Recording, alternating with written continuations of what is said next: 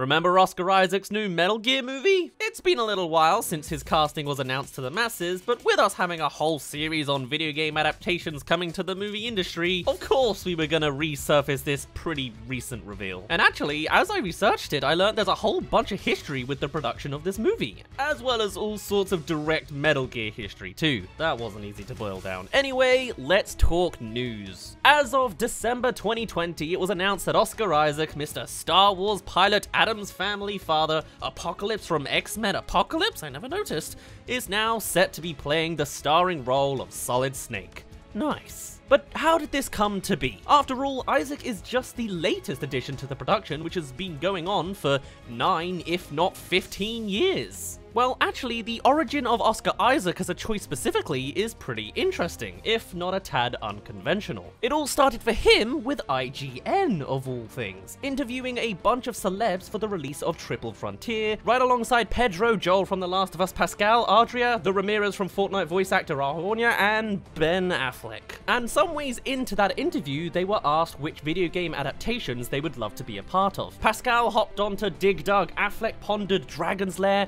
and Garrett Hedlund said Mario Kart? All the while, Oscar Isaac doubled down on a specific go at Solid Snake. Very video Metal Gear gamey. Solid, that's the one I'm Really? Yeah, I'm throwing my hat in for that one. Who'd you play?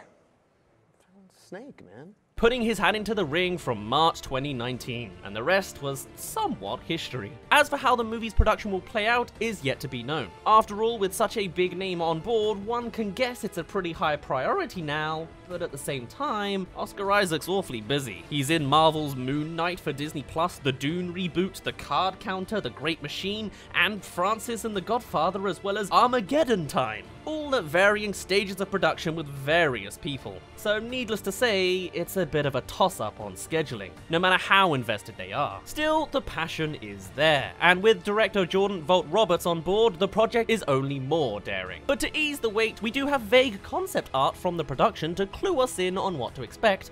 After all, a general idea has been fully formed. But while only now the production is getting an accelerating kick forward, it wasn't always like that. We'll overanalyze the concept art in a mo, but turn back 15 years and there's mentions of a Metal Gear movie way back then. At E3 2006, the franchise's creator, Hideo Kojima, the legendary developer of the series, announced a Hollywood contract had been made, and was considering filming the film in Alaska. It was purported to be in English despite its Japanese origins, though a release date was never slated. Jump to February 2007 and it was revealed that Sony Pictures would be involved in producing.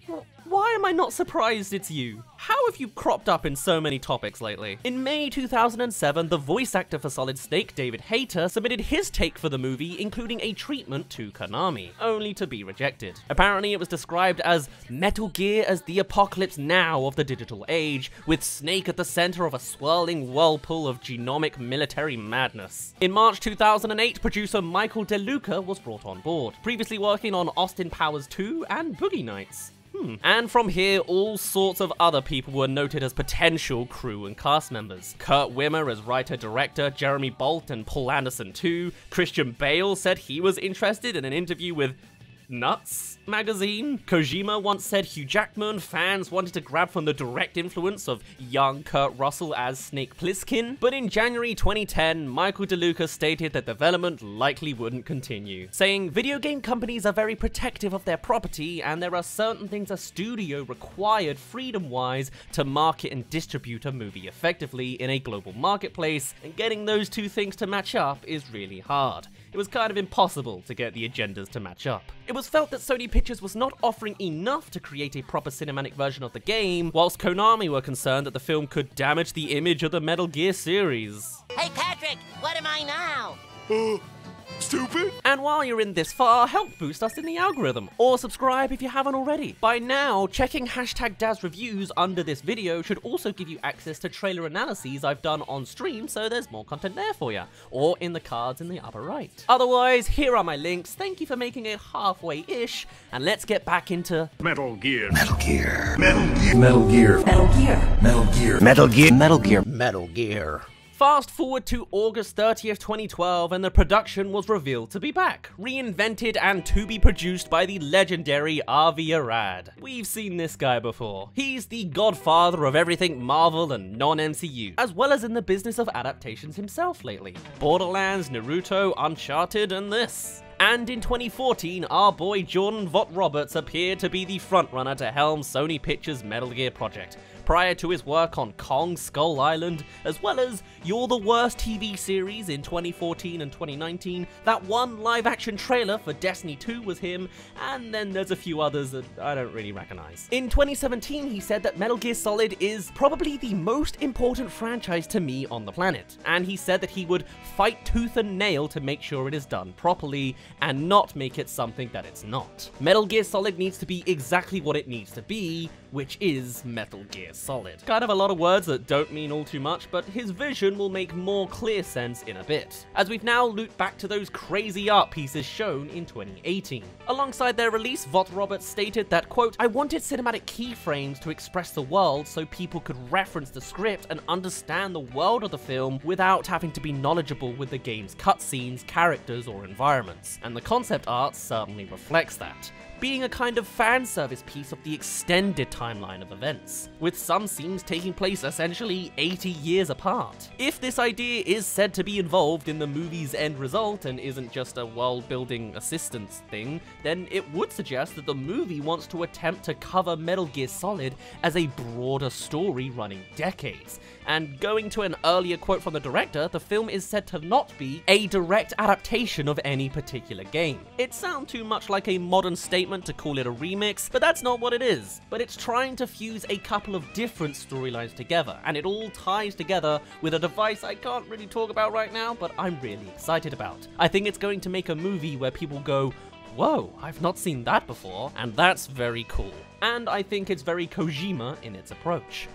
What exactly this device is that can reinvent the story to tie it in is something I'm really not qualified to speculate on. I can't even tell if it's a story presentation device or something within the universe of Metal Gear, it's so vague. But something I can somewhat comment on is the Kojima approach Jordan mentions. The dude is one of the most innovative game developers of the early PlayStation generation, and evidence of this just bleeds out from the walls of the Metal Gear games. The most iconic workarounds with gameplay and small details people tend to remember include having one boss call out the names of games that players had played in a psychological monologue by reading the memory card plugged into the console, and that in that same boss fight, the only way to hit them is to use the second controller slot, as they are supposed to be canonically reading your mind if you use the first. Or with this character being an old man, if you start his fight and then just leave the game unplayed for 2 weeks, next time you boot up the game, he'll have died of old age instead.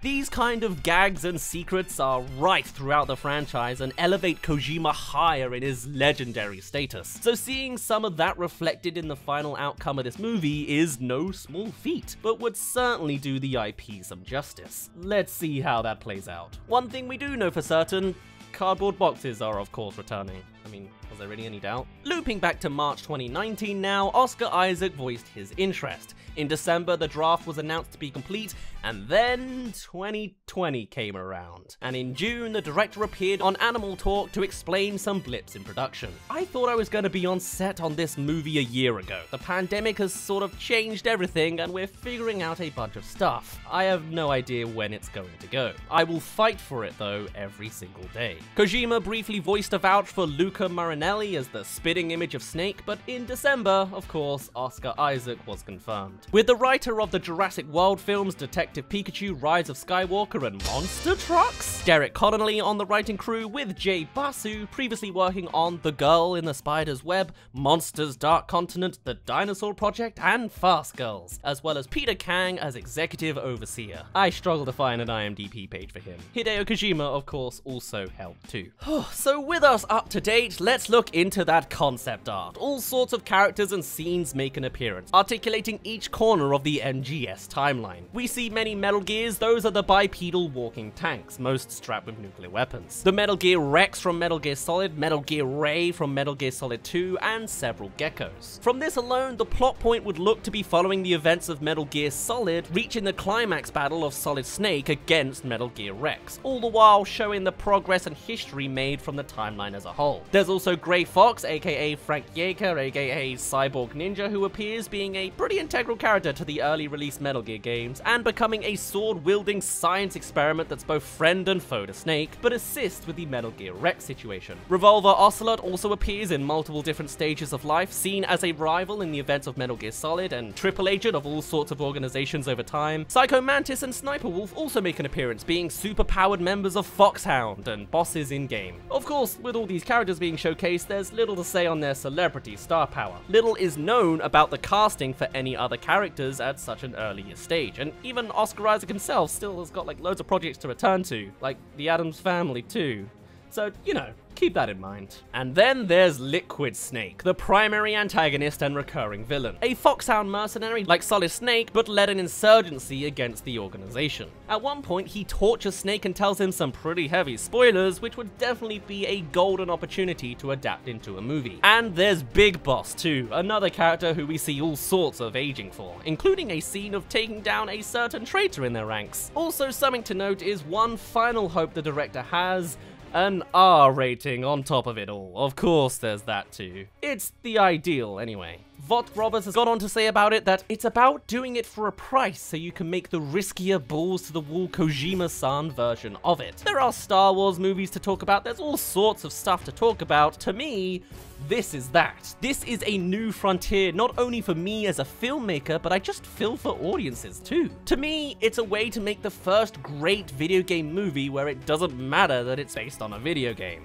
If the dude achieves this level of expectation he's laying down, I'd imagine he'd be hailed as quite the legendary director himself. No pressure. But overall, this artwork covers a lot of the history of the Metal Gear Solid franchise, so perhaps it's covering a broad stroke of the world rather than a concise plot point to follow. If it is to be a merging of stories, maybe we'll get a taster of Metal Gear Solid 3's Jungle, or skip to the future with an aged Snake, all focused on a mission in the middle with the original Metal Gear Solid. I've seen some suggestions grant coverage of Big Boss flashbacks as he exists earlier in the timeline, whilst mashing that with present-day Solid Snake later in the timeline. Really, this just sounds like a massive project with an ambitiously large bite taken from the franchise. We shouldn't be expecting this movie anytime soon given its progress so far, as even the production start date is still unknown, but you can imagine it'll get moving soon enough with this backing going on. But eventually, maybe we'll see a full-sized package of spectacle on this overtly bodacious Metal Gear Solid movie adaptation. I'm certainly intrigued,